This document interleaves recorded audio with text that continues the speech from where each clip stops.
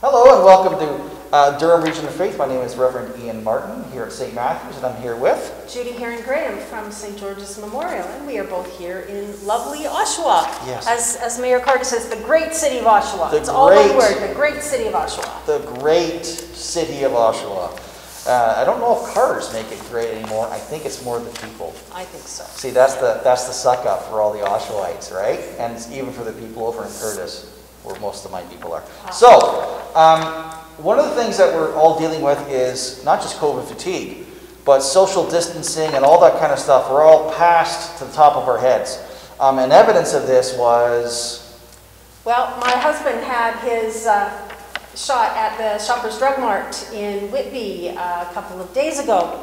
And I couldn't get over the number of people who were there in the parking lot. It was a Sunday afternoon, and people were going in and out of the Shoppers Drug Mart continually. The parking lot was full, the supermarket was busy, everything was just furiously busy, and I'm sitting there alone in the car waiting for my husband. So I guess my plea is, when you're out, because yes, we do need to go to the drugstore and we do need to get groceries, but if we all treat one another like we are non-symptomatic carriers of COVID and make sure we stay at least 6 feet away from folks, then we're going to beat this sooner. So please, that's our plea today, tomorrow, and the day after. Is just stay safe, adhere to the government guidelines that are there. They do work, and the faster and the more we all hold to that, the better off we're all be back to whatever normal it is that we're going to go back to. Hopefully, a better normal. But as tough as things are, there are places in the world where it's even tougher. Little St. Vincent in the West Indies, way down the south near the Grenadines, has a volcano that has not erupted for 42 years, the La Soufrière volcano, and it is spewing soot and ash all over the island. People have been evacuated. It's like 4 inches of black snow everywhere. The rivers are running black. It's sooty. As a result, water's been turned off, electricity's been turned off. People are trying to take shelter in the south of the island. So what St. George's is doing, we have a parishioner who's heading this up, and we invite St. Matthew's to join us, is we're getting a container to send things to St. Vincent. Summer clothes. So if you're trying on your summer shorts and for some reason they don't fit this year. Or maybe they're too loose because you've been doing the COVID diet. Sure. Yeah. Right. But if you can help, on Thursdays at St. George's from 10 until 4 this week and next, we invite you to drop off gently used clothes. Things from the drugstore, soap, shampoo, that kind of thing, and gently used towels. We have a contact in St. Vincent who works in a shelter who will make sure that things go to the people who need them most. So I appreciate the opportunity to focus on somebody else, but we can all come together safely. And I know that the hearts of people in Oshawa are so generous that we'll be able to get this container filled. So let's fill it too. You got 2 churches and all of the internet. Let's fill that container for some good folks on behalf of the church. Let's prepare to worship. All right. This begins on page 98 of the Green Book Alternative Services. Alleluia, Christ is risen. The Lord is risen indeed. Alleluia. Praise the God and Father of our Lord Jesus Christ. He gave us new life and hope by raising Jesus from the dead. Rejoice then, even in your distress. We shall be counted worthy when Christ appears. God has claimed us for his own. He has called us from our darkness into the light of his day. Alleluia, the Lord is risen indeed. O come, let us worship. Alleluia, Christ, our Passover, has been sacrificed for us. Therefore, let us keep the feast, not with the old leaven, the leaven of malice and evil, but with the unleavened bread of sincerity and truth. Alleluia, Christ, being raised from the dead, will never die again. Death no longer has dominion over him. The death that he died to sin once for all. But the life he lives to God. So consider yourselves dead to sin and alive to God in Christ Jesus our Lord. Alleluia. Christ has been raised from the dead, the first fruits of those who have fallen asleep. For since by a man came death, by a man has come also the resurrection of the dead. For as in Adam all die, so in Christ shall all be made alive.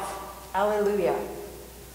O God of peace, who brought again from the dead our Lord Jesus Christ, the great shepherd of the sheep, by the blood of the eternal covenant to make us perfect in every good work, to do your will and work in us, which is pleasing in your sight, through Jesus Christ our Lord. Amen. Amen.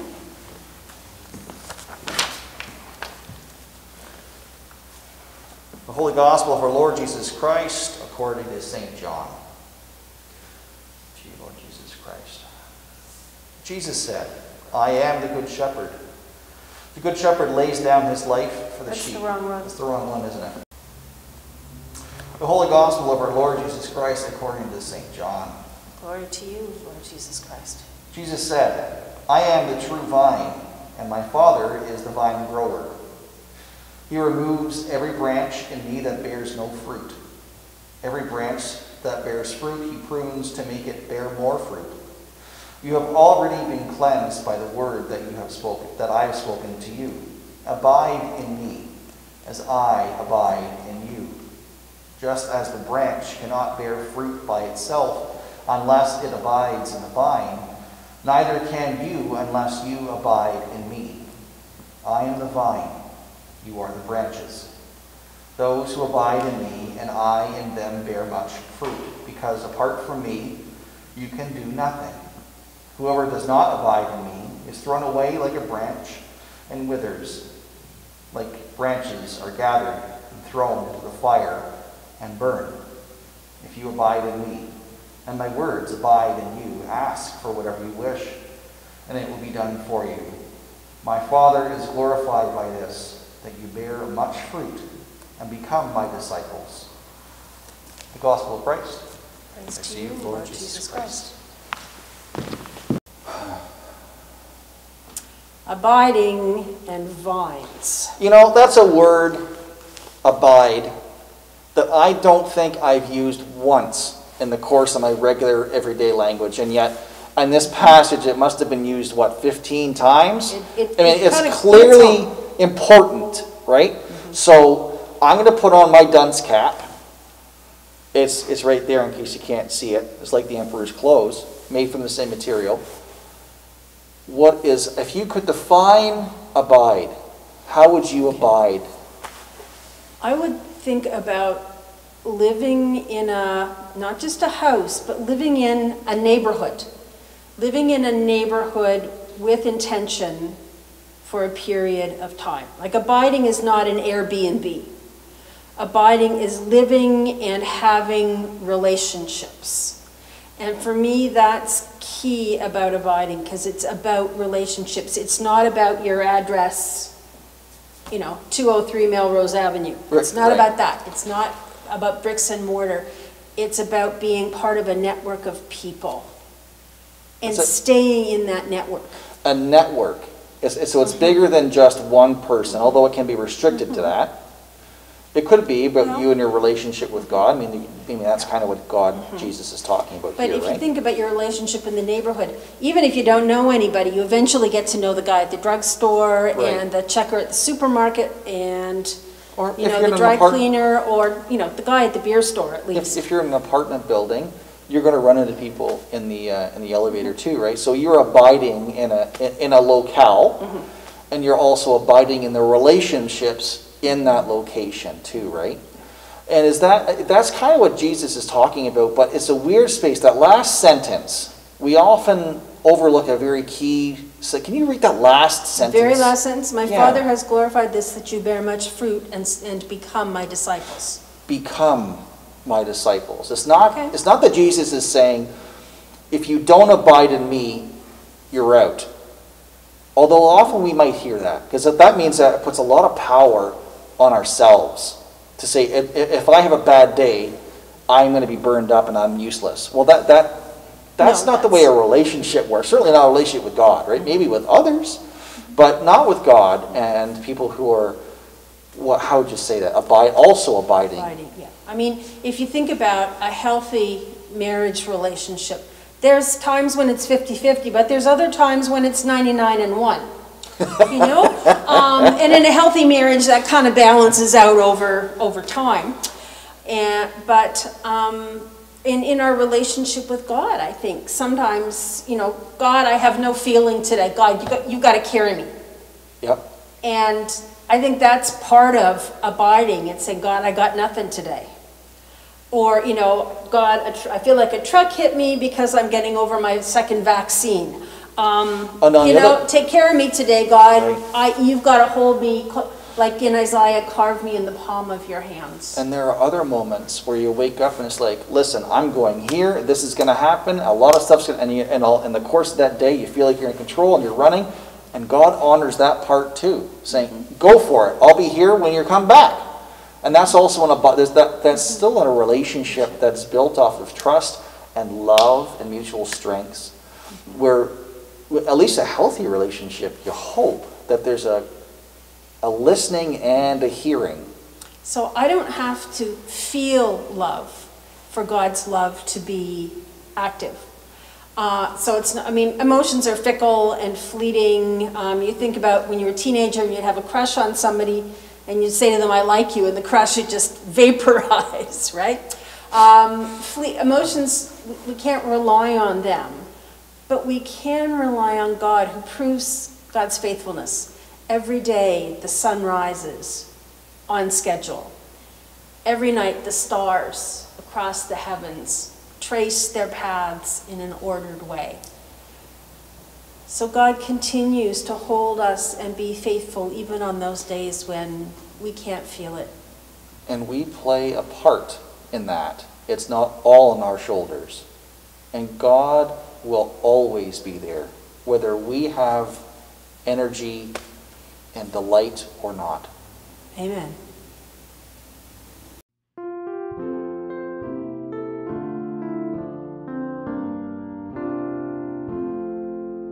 Will you come and follow me if I but call your name? Will you go where you don't know and never be the same? Will you let my love be shown? Will you let my name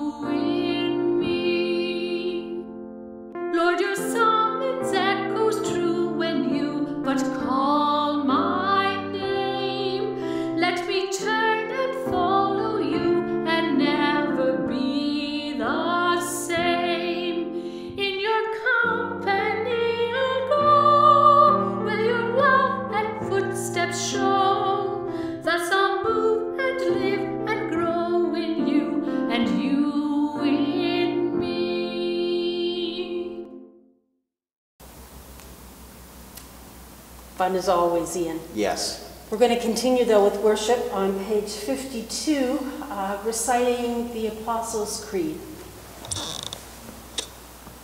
I believe in God, Father Almighty, creator of heaven and earth. I believe in Jesus Christ, his only Son, our Lord. He was conceived by the power of the Holy Spirit and born of the Virgin Mary.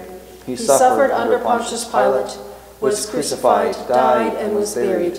He descended to the dead. On the third day he rose again.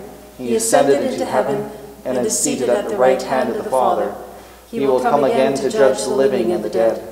I believe in the Holy Spirit, the Holy Catholic Church, the communion of saints, the forgiveness of sins, the resurrection of the body, and the life everlasting. Amen. The response to our intercessions this morning is, give us true freedom. That is, give us true freedom. Let us pray for the church. God, greater than our hearts, may the church be at peace, give steady progress, and the increased consolation of the Holy Spirit. We pray to the Lord. Give us true freedom. Let us pray for the mission of the United Nations. May all the ends of the earth remember and turn to the Lord. May all the families of the nations bow before you and love in deed and truth. We pray to the Lord. Give us true freedom. Let us pray for the unborn. May the coming generation be told of your justice. Let the lowly eat their fill and be merry. May we proclaim to a people yet to be born the justice of your reign. We pray to the Lord. Give us true freedom. Let us pray for those who are preparing for baptism. May the Lord remain in us by the gift of the Spirit. Let us live in Christ and become disciples. We pray to the Lord. Give us true freedom. Let us pray for the vine growers. Make faithful those who prune away and trim. Be glorified in vines which bear much fruit. May they ask, and it done for them. We pray to the Lord. Give us true freedom. Let us remember those who have died. May the beloved live on in you. Let all who sleep in the earth and all who go down into the dust seek your praise. We pray to the Lord. Give us true freedom. God of deep soil and luxurious growth, you call us from our shallow selves to fill our depth in you. May we abide in him alone who can teach us who we are, Jesus Christ, the true vine. Amen. Gathering our prayers and praises into one, let us pray as our Savior taught us. Our Father in heaven, hallowed be your name. Your kingdom come. Your will be done on earth as in heaven. Give us today our daily bread. Forgive us our sins, as we forgive those who sin against us. Save us from the time of trial, and deliver us from evil. For the kingdom, the power, and the glory are yours, now and forever. Amen. Let us bless the Lord. Alleluia. Thanks be to God. Alleluia. May the God of peace enable us to do his will in every kind of goodness, working in us that which pleases him, through Jesus Christ, to whom be glory forever and ever. Amen. Amen.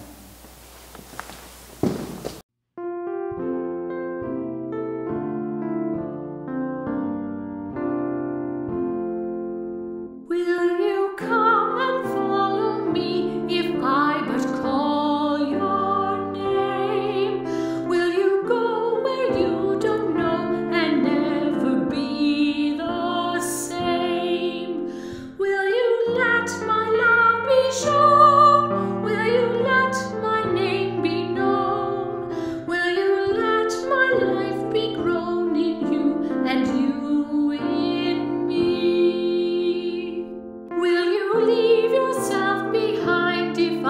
but call your name? Will you care for cruel and kind and never be the same? Will you risk the hostile stare should your life attract or scare?